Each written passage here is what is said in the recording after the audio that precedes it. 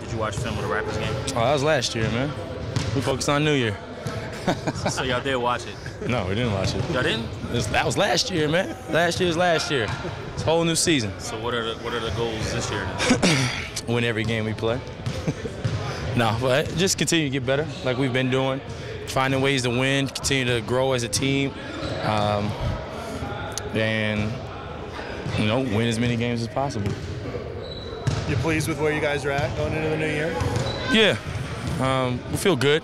The practice was good. A lot of competition. Everybody's, it just seemed like rejuvenated. It almost kind of had a first day of practice feel, and that's good and encouraging. And going into tomorrow night's game, it's gonna be another tough one. What did you guys do today? I mean, did you go live quite a bit? Did you scrimmage, or how'd you guys? Yeah, it's like all we did. All we did was play live, right? We just played, yeah. Just competed. You want to scoot over and get you in there? No? All right. Y'all were at this point last year, around this time at 32, about 25-7. What have you learned from that year, last year to this year? Because you were around in the same spot. That it's just only going to get harder. I think last year we snuck up on teams. This year I don't think we did that as much.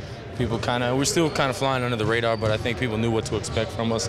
And last year it just got harder as the season got on, and I think now we're more prepared for that. We're more equipped.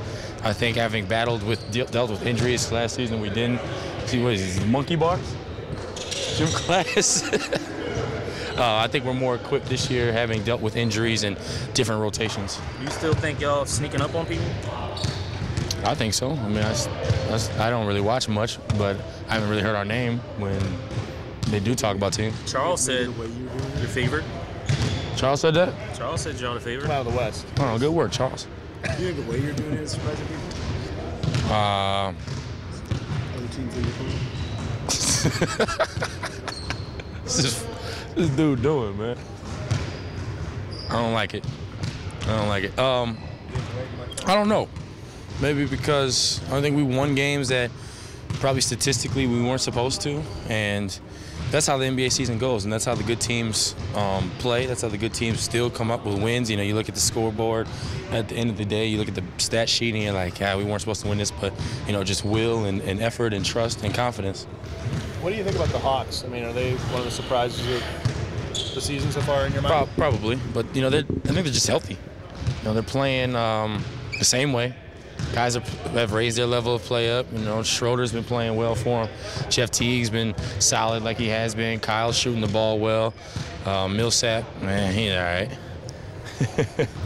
A lot of teams people call them the Spurs of the East. Do you buy into that? They move the ball a lot. There's a lot of actions, and it's one thing that you have to be prepared to cover. Similar to the Spurs, you got to guard the whole shot clock. They don't stop playing on defense. They don't stop playing on offense. I think they're the tops in the league in defense or offensive. Assists or something like that. So we got to prepare to talk and just be ready for everything. Millsap is having a good season. I mean, how has he raised this game to another level? He's whatever, man. I ain't talking about Sap. He's always been good. I've seen him when he was really under the radar, and he just works on his game. And I think being undersized is kind of favored to him because he's strong and he's got guard-like skills. He's expanded to the three, but whatever. I'm not talking about Sap anymore. You guys pretty close? Sounds like. Yeah. So he was like my older brother. He really took me under his wing when I was in Utah.